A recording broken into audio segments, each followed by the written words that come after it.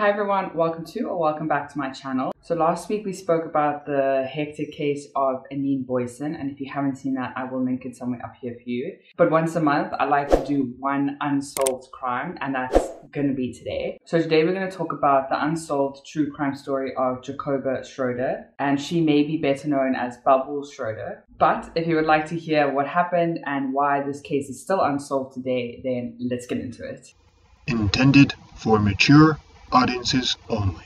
Jacoba Bubbles Schroeder was born on the 8th of June 1931 in Lichtenburg, South Africa. And this town is roughly about 1,300 kilometers away from Cape Town, which is about a 14-hour drive. But if you live in Johannesburg, Lichtenburg is around 3 hours drive away. But anyway, so back in the day, Lichtenburg was quite a popular mining area. And just like so many mining areas, there is a lot of wealth and there's also a lot of poverty. And this was one of those little towns. So now with a little backstory into Jacoba's background. Basically, her grandparents from her mother's side, or her maternal grandparents, were from German descent, so they came to South Africa in 1877, and her grandparents had a daughter named Louise, and Louise went on to meet and actually marry another German immigrant named Ernst, and he was, like I said, also had German ancestry, and they married and had Jacoba. So during Jacoba's early childhood, her father was very much in and out of her life. He wasn't really there, and he just kind of drank, left, came back, slept, went out and drank again until Jacoba was around 4 years old, where he completely left the family. And sadly, Louise, who was Jacoba's mother, was kind of putting all the blame on Jacoba. And this may have been because obviously Jacoba's father had now left, and maybe she was putting all the blame on Jacoba because now she's all alone with one child. She barely makes any money enough to support herself, and now she has to support another person all by herself. But also there were rumors going around that Jacoba's mother, Louise, had a lot of responsibility at a very young age, but I'm not sure how old she was when she had Jacoba, but apparently she was quite young. So basically, to survive, Louise would do the washing for very wealthy families in the mining area. Back in the day, it was quite a thing to not marry anywhere below your social level. So say you were middle class back then, you would never go below your class in society. So you could either go middle or higher, but never lower than middle. So with regards to Jacoba's nickname, Bubbles, the next part is a bit shady because there are some sources that seem credible, but I'm not sure, as this case is quite old. I wasn't there, so I'm not sure how accurate it was. But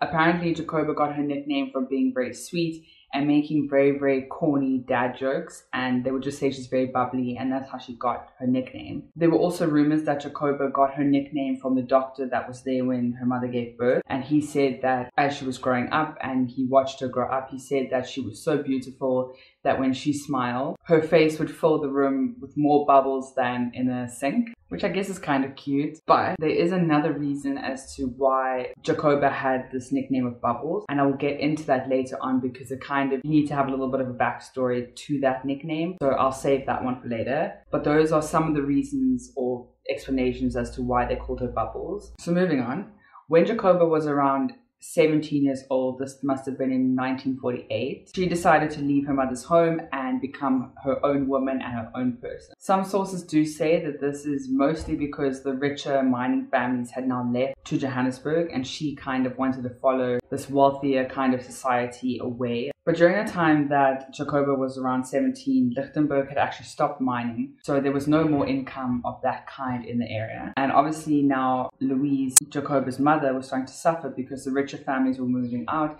They didn't need their ironing done anymore, so she was kind of out of work now. But Jacoba was having enough of this life and she wanted to move on from it. So she moved to Vereniging with her cousin and she started work there as a typist. And this was definitely just a means to her end, just to get her foot in the door. And while she was working in Vereniging, she was sending a lot of money back to her mom as well. But whatever she didn't send to her mother, she would use for makeup. And obviously a lot of women and men like to use makeup, and we use it maybe to enhance a feature or just to cover up something. You know, makeup can be used for anything nowadays. But for Jacoba, I think she was constantly being told how pretty she was and how beautiful she was. So I think when she bought this makeup, she was kind of trying to enhance her features and use what so many people were telling her as like kind of a way into a better life as well. So Jacoba had dreams of being a movie star, to be rich and famous and in lights, and obviously to marry a rich man as well. That never hurts. So of course, according to Jacoba's lifestyle that she was dreaming for, living in Lichtenberg in a little mining town was not going to be successful that way. And obviously she wanted more. And by moving to Joburg, that was where she was going to get her more. So Jacoba saved up every single cent that she could, and she decided that she's going to move to Joburg, and that was that. And she packed up everything and she left. And she actually did leave everything. She left her cousin behind. I don't think she told her mom for a little while, but obviously her mom eventually found out. But she was alone. She was still 17 years old, so she achieved everything from being a typist, being alone and earning nothing, to now having enough money to move to Joburg. So like I said earlier, this is an older case, so there are some rumors that I obviously cannot confirm or deny. But apparently when Jacoba just left and moved to Joburg, she entered a pageant. And I would say that this is a beauty pageant, but it confuses me based on what they had to do. But anyway, this pageant was called Miss Legs Johannesburg, and it's not Miss Universe or Miss World, it's Miss Legs. So the first round that these women had to do was they had to stand behind a massive like sheet of cardboard, and everything would be covered besides their legs. So they would stand behind this piece of cardboard and the people would judge based on their legs. And of course our girl Jacoba had stunning legs, so she made it to round 2. And in round 2, they had to walk up this ramp around all the men that were staring and gawking at them. But they had to walk around this ramp, and she had a cardboard like cutout around her head, like basically a brown paper bag she had over her face with just like little eye holes.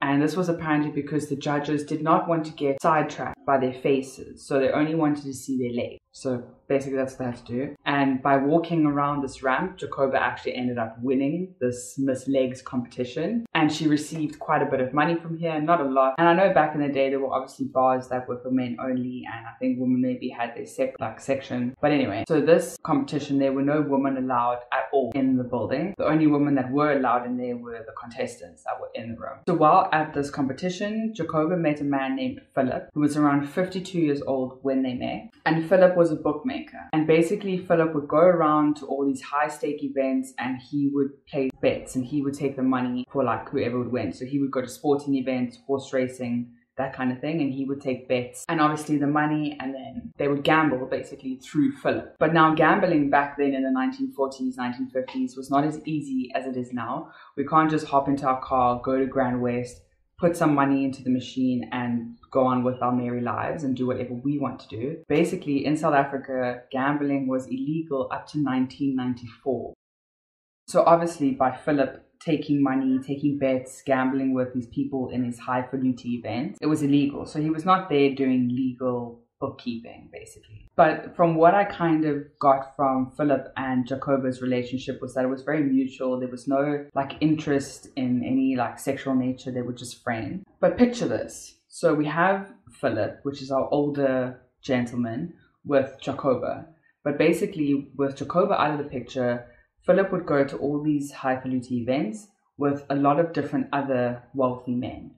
So we have maybe 5 men sitting around a booth, smoking puffs of smoke, and these men would often have beautiful women around them and by their sides or serving them. But back in the day, having sexual relations outside of marriage is very taboo, so that was a no-go. And of course, these very wealthy men would not want to force these beautiful women into any type of situation that they were not comfortable in, but they also wanted their needs met. So they would go to the next best thing, which would be a prostitute. But what was even more popular for this group of men was not just a prostitute, but mostly escorts, where they would be able to sit with them, dine with them, and then still kind of get a happy ending with the woman that they were with, because they were not trying to pursue them or marry them. So why I tell you this is because apparently Philip was a pimp at the time, and he was mostly described by people as a high-class pimp. So eventually Philip invited Jacoba to move in with him, and while they were living together, he kind of slowly introduced her into using her beautiful looks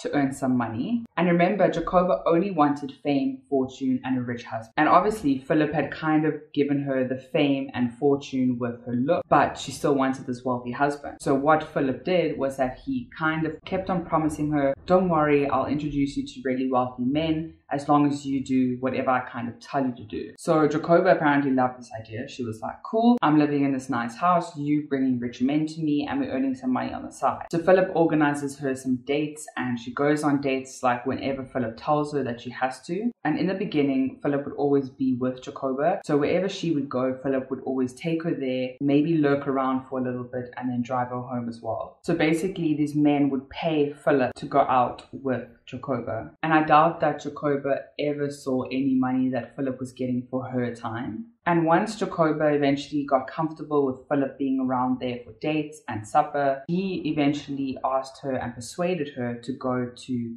dance parties and like kind of late night activity kind of date. And at these parties, it was said, or it was rumored, that Philip would ask Jacoba to kind of do dirty deeds with the men that she was on dates with. However, she would never sleep with the men. Philip had kind of created this persona around Jacoba that she would go out with men on very, very high stakes and expensive dates. However, she would never sleep with them, but you were still paying for her time.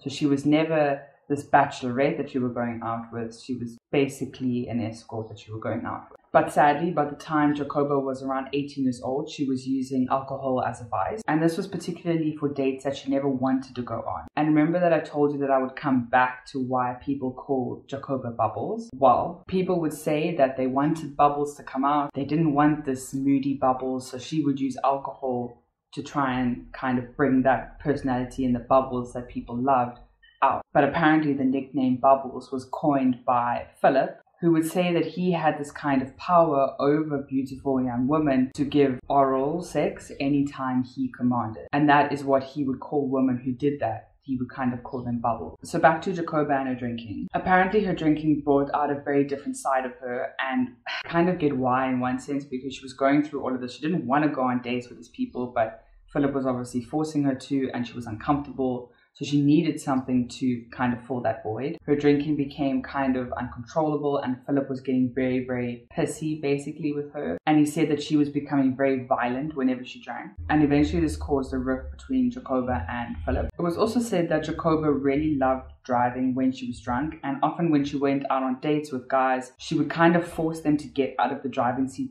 so that she could drive the car instead. But obviously this couldn't have looked very good for Philip, who was trying to run a business through Jacoba. So he eventually said to her, listen, you're kind of ruining my business. You need to pack up and get out, basically. So from the little money that Philip actually gave Jacoba, she ended up moving out to an apartment, and this was called Dorchester Mansions, and this was in Risick Street in Johannesburg. So this building was first built by the South African government to house immigrants that were coming into South Africa at the time, and it eventually became a building not very well maintained, and also became a place of very ill repute, basically. So Jacoba actually was sharing a room with another lady at the time, who was kind of also an escort at the time. On the 10th of August 1949, Jacoba attended a party where she met a young man named Morris, who was around 21 years old, and he came from an extremely wealthy family. And during the party, apparently Jacoba and Morris were really hitting it off. They were flirting, they were drinking, they were just having a really good time. And apparently Jacoba even went to Morris's house that night. Maybe they just sat and had a chat, but she ended up going home the next morning. And when she eventually left, Morris ended up calling one of his friends named David, who was also 21 years old at the time, and he was also stinking rich. So Jacoba obviously wanted to see Morris again, and he was going to go to Dorchester Mansions where Jacoba lived. But because Morris had told David about what happened, David said that he wanted to meet this fine young lady, so he and Morris were going to meet Jacoba the next day. So the two guys and Jacoba were just kind of talking in the flat about what they were going to do,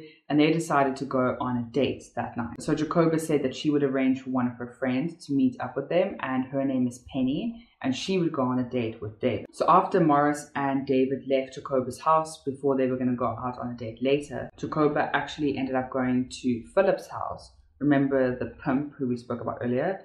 So she ended up going to his house and they were talking, and I assume that they were maybe talking about the night, like that she was going on a date, but they ended up drinking quite a lot, and Jacoba actually ended up losing track of time, and she was very, very late for the date that she was supposed to go out on. And she was also drinking so much that by the time she got back to Dorchester Mansions, she was actually quite drunk and quite late, and Morris and David were already there waiting for her. So now that Jacoba was obviously very late for her little date, she tried to calm everything down as much as she could when she got there. But also she noticed that she was already late and David and Morris were there alone and Penny was not there. She was kind of getting nervous because now she knew that she had to entertain both men on this date. But she obviously put her chin up and she walked back into the house, put on a beautiful green dress, put some makeup on, and she walked back downstairs and said that she was ready. So the plan was to go back to David's house because David's parents were actually out and away in Durban because they had businesses there that they were running, and David had the house all to himself. And also while David's parents were away, his younger cousin Hyman was also staying with him. So he was about a year younger than David, so around 20. And David, Morris, and Jacoba got to David's house at around 8 o'clock that night. And as they were kind of pulling into his house, his cousin Hyman was leaving the house. And David said to him, listen, where are you going? Why don't you stay with us? And Hyman said that he actually is going out with his girlfriend that night. So he promised her that he would take her out. So David was like, oh, fine, I understand. And Hyman went off to be with his girlfriend, and it was just Morris and David alone in the house with Jacoba. Now apparently these three were like drinking like fishes. Then the housekeeper of David's made them supper and they ate that together. And remember, just the night before, Morris and Jacoba were busy vibing and flirting with each other. But now when they were at David's house, apparently David and Jacoba were really hitting it off and flirting quite a lot. So after supper, Morris was actually like, you know what, I'm feeling like a third wheel. I'm actually just going to go home. So he ended up leaving after supper and left David and Jacoba by themselves. So after Morris left, David and Jacoba went upstairs to David's room. And while they were in there, David actually said that they maybe had been there for about 15 minutes before Morris called and actually wanted to speak to Jacoba. And so David left Jacoba in the room speaking to Morris for around 15 minutes. And then eventually Jacoba called him and said, listen, Morris wants to talk to you. David picked up the phone and was talking to Morris. And all he said was, sorry I interrupted your evening, bye. But anyway, besides that, David's cousin Hyman ended up returning back to David's house at around midnight. And he said that as Hyman walked into the door, David kind of came running down the stairs and said to Hyman, listen, Jacoba's fallen asleep on my bed. You need to go wake her up because I kind of don't want people expecting or assuming anything happened. But basically, David was so worried that she was going to pass out on the bed and not being able to wake up. And David wanted Hyman to go and tell Jacoba that the party's over. You need to actually leave now. So Hyman was like, okay, fine, I'll go upstairs. So Hyman went upstairs to speak to Jacoba. And when he got up there, he said he walked into David's room and Jacoba was just sitting there and like she wasn't anywhere close to passing out at all. So he said to Jacoba, listen, you actually have to go home. And she said, fine, I'll go home as long as I can have one more brandy, which he ended up giving to her. So remember, Hyman came home at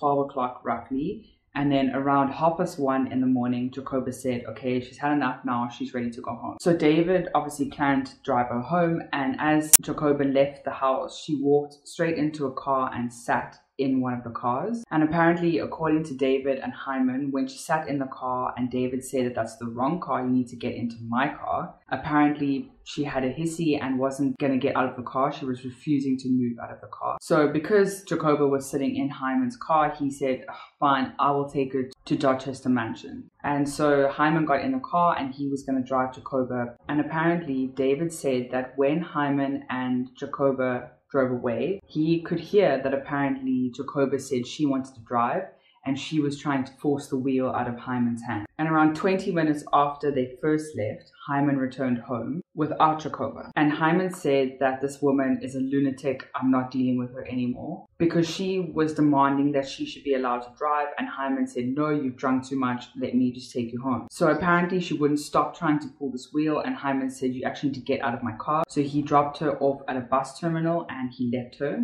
And apparently Hyman said to David that before she walked into this bus terminal, she turned around and said to Hyman, "Don't be surprised if you read about my corpse in the newspaper tomorrow." And apparently David was furious that Hyman had let her by herself, like in the middle of nowhere. So he got into his car to drive around to try and find her, obviously. So while all of this was going on, the morning before she actually went on a date with David and Morris, she actually invited her mom, Louise, to come and stay with her in Joburg. So the next morning, when David had returned home because he couldn't find Jacoba at all, so he returned home to go sleep. And Morris, remember, he left early, so he ended up going and driving to Dorchester Mansions to try and speak to Jacoba. And when he got there, all he saw was her mother, because she had invited her mother over to Joburg. So Morris asked Louise where Jacoba was, and she said she hasn't seen her. She thought that maybe they had seen her, and Morris was like, "No, the last time I saw her was last night." So Morris ended up calling David and saying, "Listen, Jacoba never got home. Where is she?" So at the time, David was actually at work, and he left work to go to Dorchester Mansions to see if Jacoba was maybe there, and she was just late. But obviously when he got there, she was still not there.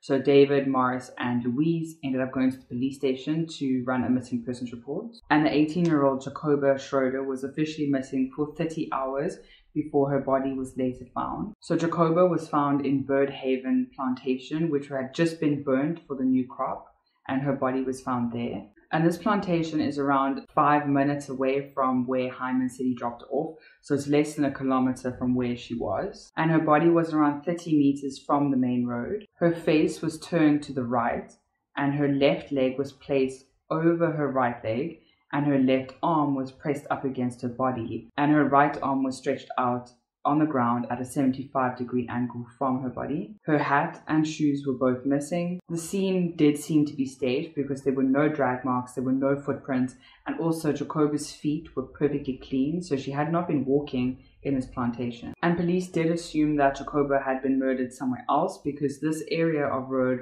was very high traffic by people, by laborers, so people would have seen her like as soon as she was put there. They also noticed that Jacoba had very bad bruising on her neck. Police did notice that her bodice of her dress was slightly ripped, her stockings were torn, and the right side of her panties had been torn, but Jacoba had not been sexually assaulted. And doctors actually determined that Jacoba Schroeder was a virgin at the time of her death. And weirdly enough, the autopsy showed some kind of clay substance that was forced into her mouth.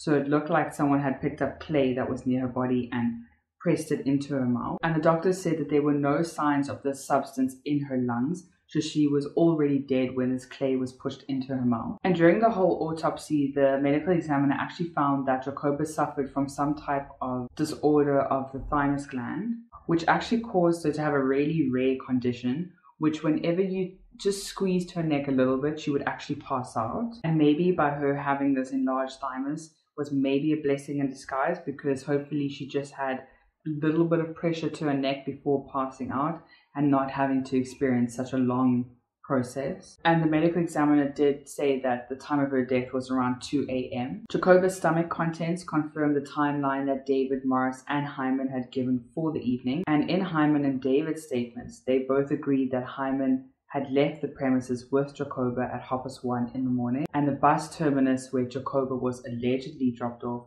was less than 500 meters from David's house. This meant that it would have taken less than 5 minutes for Jacoba, who was apparently enraged and wanted to drive, to force Hyman to pull over his car. Then apparently Hyman and Jacoba argued for another 5 minutes until eventually Jacoba stormed off and walked towards his bus terminal. But remember, David said that Hyman was gone for at least 20 minutes. So if he had driven to the bus terminus, which was 5 minutes, and they had a fight, that was only 10 minutes together, plus minus. So he still had 5 minutes to get back home and 5-minute window to do whatever.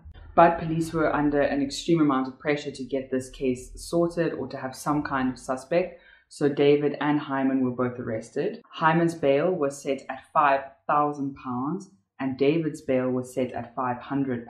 So it definitely shows you that Hyman was definitely the suspect in this case and David was maybe accessory after the fact. But the state's case between David and Hyman were completely circumstantial. There was absolutely no physical evidence left at the scene to point either men to the murder, and there was nothing that they had at the house to point to any kind of physical altercation that had happened. But police obviously had theories as to what happened that night, And one of their theories was that Jacoba and Hyman had obviously driven together and left the premises of David's house. And Hyman assumed that when he was leaving with Jacoba, he was going to have sex with her. And she declined. She got upset, so when she tried to run away, he got up and he strangled her with her scarf, and then apparently carried her body to the plantation where she would be found 30 hours later. Now, when I think about this theory, obviously there are some inconsistencies, but the theory is possible. However, she was strangled from behind, according to the medical examiner. So if she was strangled from behind, that means that Hyman was driving and she was in the passenger seat, but then she must have pushed into the driver's seat. Hyman maybe got to the back and then strangled her from behind. But remember, the police also said that Roadhaven was a very high trafficked area. So that means that someone would have seen it like maybe 2-3 hours later. Why did it take 30 hours for her body to be seen? So it's possible that maybe Hyman did murder her, and maybe he put her body in the boot and he came back later when the heat was happening and kind of just threw her body there to get rid of evidence. But also, I assume the police must have checked the car and didn't see any hair or any clothing pieces still in his boots, so we don't know. But there was another theory put out by criminal journalists, and they said that maybe Hyman and Jacoba did argue, and actually Jacoba just got out of the car and walked, and she eventually hitched a ride with a stranger, and that stranger then killed her. And maybe the stranger then put this type of clay or lime into her throat to kind of throw off police. But David and Hyman, being very wealthy themselves, had one of the top lawyers in South Africa at the time. So obviously, because most of this case was very circumstantial, David and Morris were acquitted of the murder of Jacoba and they were set free. And sadly, there was no further investigation into this case at all. And Jacoba Schroeder was buried in an unmarked pauper's grave in Benoni. And actually, the 3 young men that were all involved, or maybe not involved at all, went to live on and be actually very successful. Morris ended up taking over his dad's company in 1985. And in March 1999, when Morris was around 69 years old, then he was actually in court for another dispute that had happened for the death of his employees. And apparently one of his employees had found quite incriminating evidence about Morris and about him embezzling money from the business, and he was then apparently later found dead, shot in his car. But this had no effect on Morris's company, and he was still successful, and he ended up passing away peacefully in 2014 at the age of 85. And in 2002, when David was roughly 74 years old, he was actually a multi-millionaire at the time, and he was actually in court with regards to his wives and them wanting maintenance money for their marriage. So they all wanted roughly around 30,000 Rand. But basically, David was a director of 12 different companies, and he passed away 4 years later at the age of 78. And sadly, that is the end of the Jacoba Schroeder case. No one was ever convicted, and this case, I think, is still cold and maybe closed even. But I hope that you found this case interesting, and maybe let me know if you like or dislike unsolved true crime stories. Don't forget to subscribe and give that thumbs up a hit, and I will see you again next week. Bye!